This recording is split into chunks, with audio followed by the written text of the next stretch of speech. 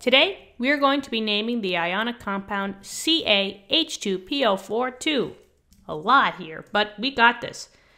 There's a trick, guys. If you have an ionic compound that has 3 or more different elements, you know that you're dealing with at least one polyatomic ion. In this case, we have 4 different elements. We have calcium, hydrogen, phosphorus, and oxygen. So let's first see where the polyatomic ion is and then work ourselves, from there. Just know that polyatomic ions are never on the periodic table. You guys got to memorize them. I put the one that we're going to be seeing in this video, all right? So just flashcards it, with all the ionic compounds that we've done. There's a playlist for these. You could write down all your polyatomics and just memorize them. But in this case, H2PO4, which always has a -1 charge, is called dihydrogen phosphate.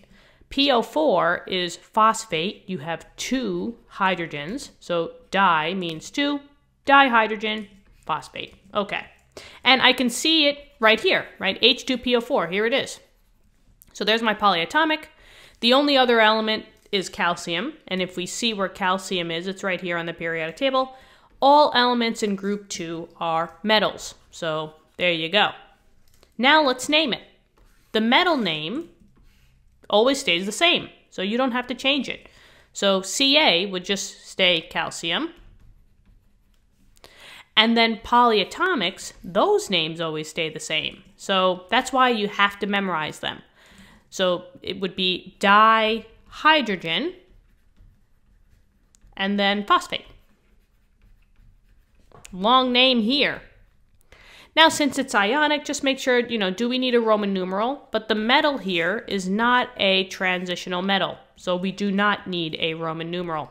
So we are done. So CaH2PO4 is just calcium dihydrogen phosphate.